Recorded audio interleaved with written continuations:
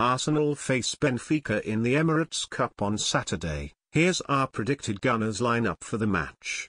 Arsene Wenger's side will be looking forward to playing a game on home soil after their tour of the Far East. The Gunners were beaten 3-0 by Premier League rivals Chelsea in the final game of their pre-season tour.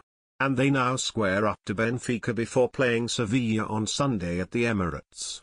Arsenal fans will be looking forward to the prospect of seeing £52 million signing Alexandre Lacazette in action, and we reckon he'll be given a start on Saturday.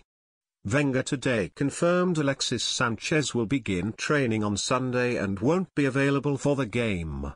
Meanwhile, Hector Bellerin, Rob Holding, Jack Wilshere and Callum Chambers have all returned to training, but probably won't be fielded from the start. So what might Arsenal's starting 11 look like v Benfica?